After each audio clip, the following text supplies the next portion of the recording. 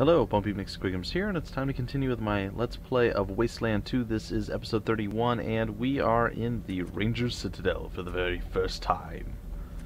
Anyhow, guys, I apologize for this whole weekend has been kind of meh for me, so yeah, I'm a little behind the times. I was hoping to get this up on Saturday as well, and I'm going to try to get 2 episodes of Wasteland 2 out per week, maybe more if I can swing it, but at least 2. 2 for pretty much every series, and then more for Risen 3, Sprightly Wood, and XCOM, of course. And I'm going to try to still fit in a few additional first looks, and of course, only once a week we're going to have Age of Wonders 3 updated. So there is that. All right. Anyhow, let's get started. Team Echo, isn't it? Or Team Echo, isn't it? Nice to put a face to a name. I'm Captain Hunter, Team Delta. All right. Your team doesn't look like the other teams we've met. That's because we're different from the other teams you've met. We're Special Ops. Aren't all Ranger operations special? What makes yours different? Well, let's just say we're Rangers. We're the Ranger team Vargas calls when other Ranger teams get out of line. Okay. Be seeing you, chum. Alright, chummer. Grenadier Steel Dawn. Halt, who goes that? Oh, it's you. Carry on.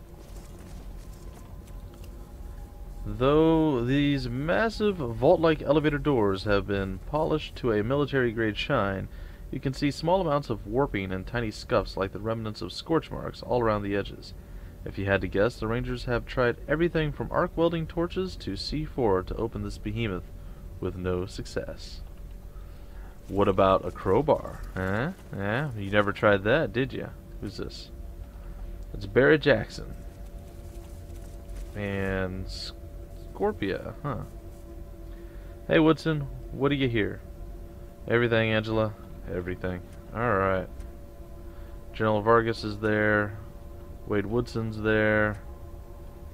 Let's leave this place behind for right now. Just kind of get a feel for what's actually out and about and around this area. Ooh, there's a shop. We like shoppies. Tobias Melson. What's up? The young sergeant has the build and hearty confidence of a born jock. His neck is bigger around than his head, and his biceps strain the sleeves of his tight t-shirt. Sheesh, they haven't even assigned you bunks yet, and already the old man's sent you off on a couple do-or-die missions. Well, that's the way it goes in the Desert Rangers these days, I'm sorry to say, so we better get you kitted out ASAP. Are you ready to equip yourselves, or do you have some questions first? Let's equip. Sure, have a look at what we've got while I get your requisition forms ready.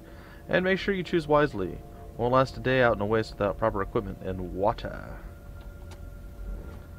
Alright. Ooh. Oh. Okay, I'm done. I did my crazy sounds. I liked it. It was sweet, sweet, nice, and that is some sick stuff.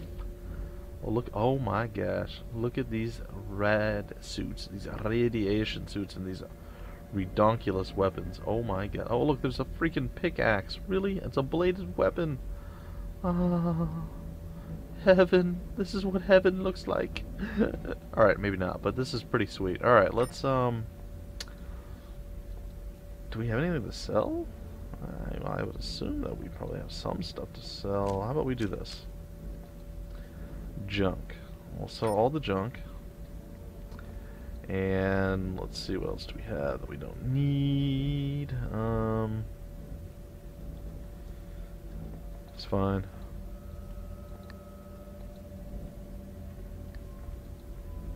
Now we can get rid of this.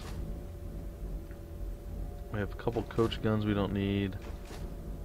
Actually, let's just get rid of like almost all of the stuff I want to say. I don't think this is showing us anything that we have equipped.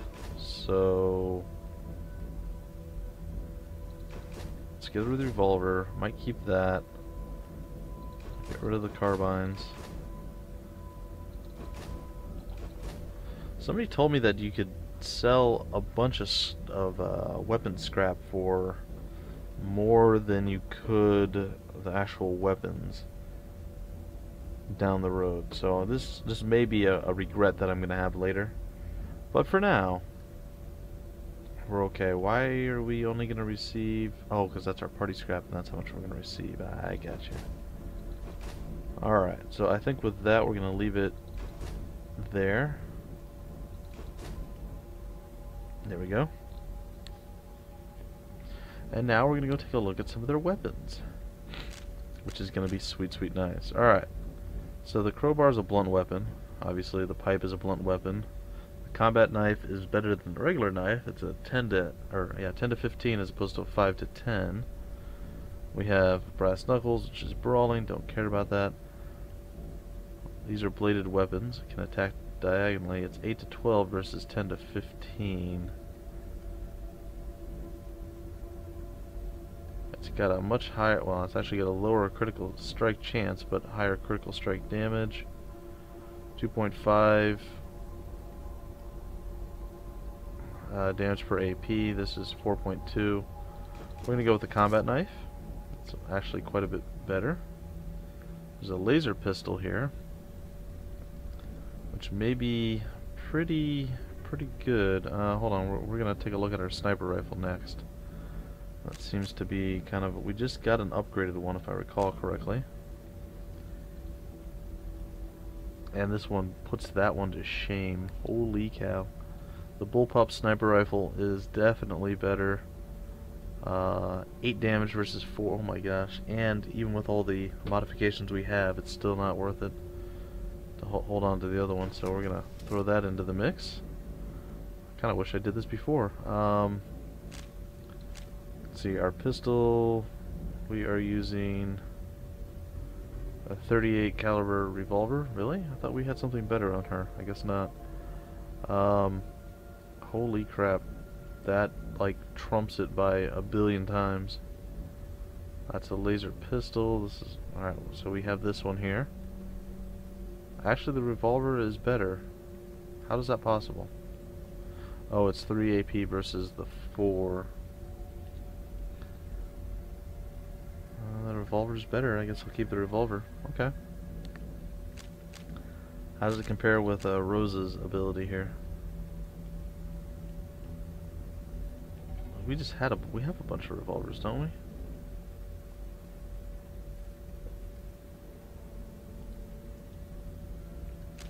Why don't I do that? There we go. And that leaves the pulse energy rifle. Well, oh, shotgun. How could we possibly forget the shotgun? Come on now. Alright, this is a shotgun. It's a lever action shotgun, 12 gauge. How many bullets does it hold? 5 round capacity versus the 2 round. And it does the same as a single shot of the other one. But it has a higher ooh, that's pretty nice. And then this one's even, wow, this one's better. So this is a 5.2 and this is a 6.1. It does less than a single shot, 18 to 34 as opposed to 21 to 28, but it's a tighter knit shot. It does the same as the coach, but it has 1 AP less to do, and everything else is about the same. The difference being it's a wider angle cone, it's got more armor penetration, and it does less on the critical damage. It's 1.6 as opposed to 2.0. And this is 2.0. Well, I think I'm going to go with that. Ironically enough. Okay, what else do we have? Assault rifle? M16 assault rifle. Let's see here. We have the HK-33, which isn't bad, but this thing just destroys its soul. M16 is just such a better gun. 37 to 48. I mean, that's outrageous. Okay, well, let's see what else we can sell.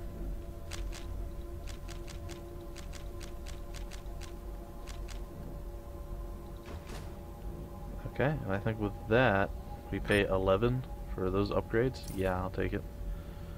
And then we're going to also...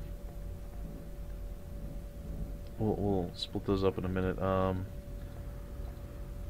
definitely going to need some ammo. How about we do this? We'll come back and continue to trade with you in a minute. Goodbye for right now. Good luck, recruits, and don't forget to stop the mess hall, or stop by the mess hall and fill up your canteens. I'm not kidding. Alright, let's open up our inventory here. Switching games is so complicated sometimes. Alright, so we're looking at 4 armor versus 3. We'll put this on her. Looks like we still have a bunch of stuff we can still get rid of, which is nice. We're gonna swap over his sniper rifle. I want to say there was some... What do these do here? 4% chance to hit. I don't think I need that. I've lowered my overall range, so I'm going to sell that. I'm going to put the shotgun on him, and the M16 on her, and the knife on him. And Bilbo Stabbins is going to be like, oh my gosh, I'm so excited. Just can't hide it. Alright, so he's got an actual decent weapon finally. I like almost double the damage. Not quite, but almost doubled, which is still not great. I mean, don't get me wrong. It's not amazing, but it's okay. She didn't get a pistol upgrade. What is that thing? Well, pistols, blah blah blah blah blah blah blah. Ooh, 4 ammo capacity. That would be terrible on a pistol or on a shotgun. Alright, well this gun is definitely better with it. Just the one big difference being the less AP cost. I should be able to get an extra shot in every once in a while, and it's got more armor penetration. So, and I suppose we can continue down that and also say that it also has a higher ammo capacity. So there is that. The M16 is going to replace the new gun that we thought was amazing. And there it is. It has replaced it. And it is sweet, sweet, nice. She does not need that ammo. He needs it. Alright, so I dare say we can swap these two pretty easily. And we can sell that. Alright, so let's go back in and sell these extra guns, get some more ammo. Hold on. Didn't somebody have something like a trinket that helped with buying and selling? Yeah, bartering. So we'll have woman do the trading. That may have helped before, maybe not. I don't know. Who could say?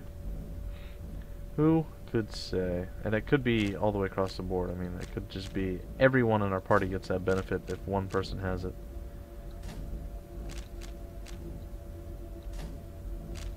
Alright, so we spent 100 and something of our own money. Actually, I think I'm going to keep that because I think I can remove those things. Addition, let's go to all. Here we go, we can sell this, this, and this.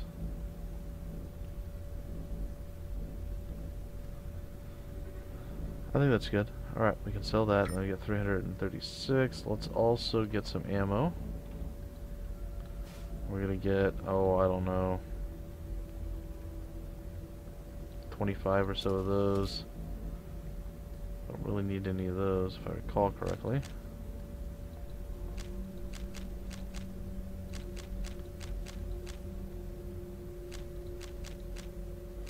I don't think we need any ammo. I think we're actually pretty set.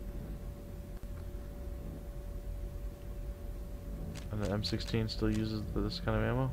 Do we know for sure? Alright, well, we're gonna do the trade. We're gonna receive some money for it, and we're gonna say goodbye. I'm sorry guys, I know this is not the most exciting thing, and I say that every time it comes up, but it's true. And I realize it's not the most exciting thing. We'll hit OK with that. 38. I suppose I could get a few more shotgun shells for him, but what I really wanted to do was give this to her, and then have her go in here and remove. Okay, that's fine. Remove. Okay, fine. We'll strip it for parts. And we got broken weapon parts. Well, so be it. We tried. What else? What else? What else? He's pretty set with all that. What does the duct tape do? -1. Oh, attack AP.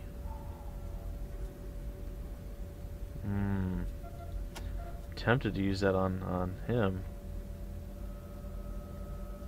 That's actually pretty substantial. Maybe on a pistol. I don't know. I'm gonna save it for the next tier of item that we get. Okay, I think we're good there. And oh, there's still so many things. There's so many people to talk to on this episode. This could be an entire episode of talking and just trading and just doing various things. I mean, this is kind of interesting, I suppose. Sorry, I'm working here. All quiet. Recruits, huh? Me too. Better see Captain Mercaptain at her drawing board. She always likes to welcome the new kids. Well, there is that, ladies and gentlemen. Alright, let's go talk to General Vargas. I kind of wish there was like a rest feature where we just like camp and just recover our health. There's no Captain Mercaptain here? No. Welcome back to the Ranger Citadel, recruits. Can't talk to the Staff Sergeant Scorpia, unfortunately. Sergeant Woodson, or Wade Woodson, one of the most technically minded members of the Rangers. He's wearing a makeshift pair of glasses and is starting to gray at the temples. Welcome, recruits. Nice to make your acquaintance. Good work saving the day and attaching the repeater units at the Ag Center. The General and I thank you. Now, I'm guessing you're here to learn more about these mysterious broadcasts you've been helping us with. What do you think of General Vargas? Ha, well, I'm not going to say anything bad about the General while I'm sitting right next to him, am I? You better not, Woodson.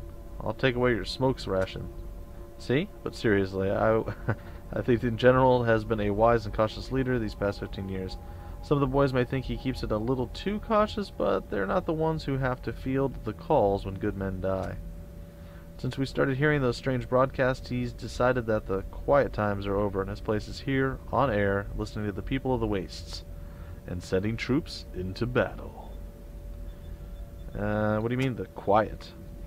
Well, we spent the 15 years since we defeated the base co-chiefs, AI retrenching, rebuilding the Citadel, rebuilding our numbers, solidifying our position.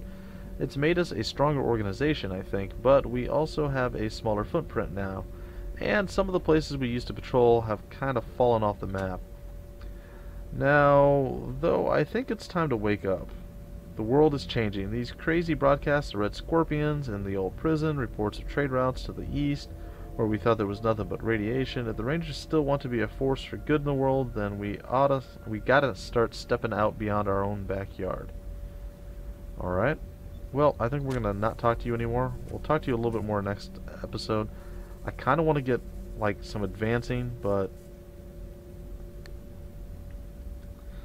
I want to keep advancing the storyline, but I don't know. There's so much just talking. This is going to be like an entire episode of nothing but babbling. But we did get a lot of really, really cool new gear, so that's kind of neat. A stiff-bearded older man wearing a hard-worn ranger uniform and a battered old cowboy hat. General Vargas walks with a cane, but he's not helpless. He wears a pearl-handled revolver on his hip, and there's a lot of notches on the barrel. So, you saved Ag Center at the expense of Highpool. A tough decision, and I know it must weigh heavily on your minds, but a choice had to be made, and once you chose Ag Center, you did all you could to save it and its people. I am particularly pleased that you went out of your way to help Matt Forrestal. He was a great ranger and remains a credit to our organization now that he's left. Also, let me personally thank you for finding Ace's killer, whatever it was. I'm sorry for your initiation into the Rangers, or that your initiation into the Rangers has been such a trial by fire, but you've proven yourself tough under pressure, and in my eyes that makes you fit to be a ranger. You have earned the name. Welcome aboard, Rangers. Now, any questions? I did have some questions. Crap. I don't remember what those questions were. Alright, let's take a look at our quest log. There it is.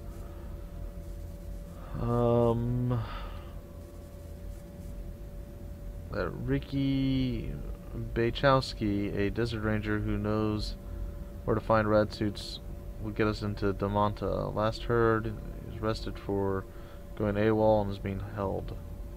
So Rick Bartow, whatever his name is. Nope, none of that helps me.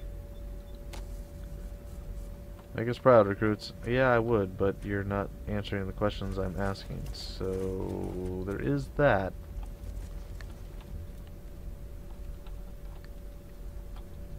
Can we, like, move when I click? Thank you.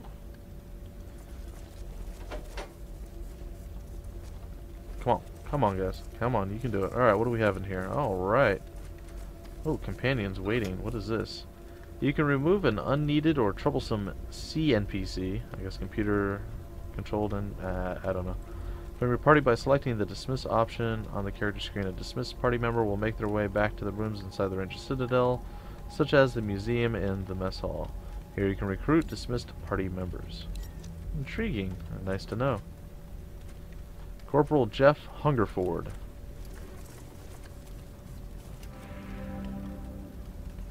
A squat old guy with muscular arms, a bandana around his bald head, and a bloody kiss-the-cook apron around his beer-barreled gut. He has an eye patch over his left eye and a voice like a garbage disposal. Right on, brothers. Better grab some of this grub before the rats get in. Ha! Just kidding. Rats don't last long around here. They go into the stew pot just like everything else. Now, what can I get you? Water. Ah, Melsa must have sent you. He always sends the new recruits to fill up on water. Well, it's right there in those coolers. Might be the last clean water you see until you get back here. So take plenty and drink it slow. So, your name's Hungry? Been living with that joke all my life, and it didn't get easier once they made me the cook. Could have been worse. I knew a guy once named Richard Stroker. Yeah. What's Sergeant Melson like? The boy's a menace. Eats twice his share and never shuts up. Knows his stuff, though. He'll steer you right as far as guns and gear goes. Alright. Well, Richard Stroker. Why not? Grenadier Stefan Pate. Not needing to worry about where food's coming from is my favorite thing about being a ranger. All two. Oh, it's you carry on. Alright, Grenadier Major Aaron Zalek. Hungry knows what he's doing. An old ranger wearing an immaculate uniform stands by one of the cafeteria tables. He salutes you as you approach. I'm Corporal Evan Hako. Was it Hako? One of the recruiters here at the Citadel. I always like to make sure the new kids are settling in. You're doing fine from all accounts. I'm also the liaison for any volunteers who wish to help out the Rangers on a non-permanent basis. And that's what I wanted to talk to you about today. Got a minute? I have a minute. Sure, go ahead. Great, so, from time to time while you're on patrol, you're going to meet folks who will want to help you out. Most have their own reasons for volunteering. A grudge against somebody, an excuse to get out of town, whatever. Well, we welcome them all. Extra hands are always appreciated, but we try to limit the number of volunteers in one ranger team to 3. Any more than that, and it's just hard to keep them in line. So, what happens when you've got more volunteers than spots to put them in? You send them to us, that's what. If you want a volunteer to be able to join you later, just tell them to come to the Citadel and we'll take care of them until you're ready. You'll find them here in the mess or around the Citadel enjoying our hospitality. Got it? I got it. Oh, and as an added incentive, I'm authorized to offer you a bonus for every volunteer you recruit. The more you bring in, the higher the bonus you'll receive. Bonus? What kind of bonus? We provide 2 types of bonuses. The first is a scrap entitlement, which can be used to purchase whatever you want. The second is an accelerated promotion merit, which allows you to rise more quickly in ranks. The type of bonus you receive is up to you. We found a possible recruit. Good work. What's their name? Oh. Can we get credit for Angela? Haha, that's a good one, recruits. Captain Death's been here ever since I was a recruit myself. I'm not saying she's old or anything. I would never say that. She'd kill me. Okay, what about Rose? Excellent. A lot of teams forget that it takes more than raw strength to survive in the wastes. You gotta have some brains too. So, what type of enlistment bonus would you prefer? I want to say a promotion. Bam, some experience. Alright. A fine choice. I'll annotate the merit in your promotion record. Okay. Well, that's pretty cool. I like that. That's a pretty neat thing. You know what, guys? This has actually been a pretty interesting, but also relatively productive episode or mission or whatever. I guess it's going to be an episode. But unfortunately, there's going to be no combat, and there's not much I can do about that, guys. It looks like we're going to spend a little bit of time walking around and talking to different folks in the, well, the Ranger Citadel until we figure out exactly what everyone has to say and where we can go from here. Plus, we still have to find the guy in the quote-unquote prison area. But that's pretty much going to do it for this one. I apologize, guys, if it wasn't action-packed enough. You can blame the developers, not me. You have to come to the Citadel at some point, and when you do, well, you see what's going down. Lots of Juju Magumbo. Whether it's good, bad, or indifferent, I'll leave that up to you. Until the next time, folks, my name's Bumpy McSquigums, and I will see you later.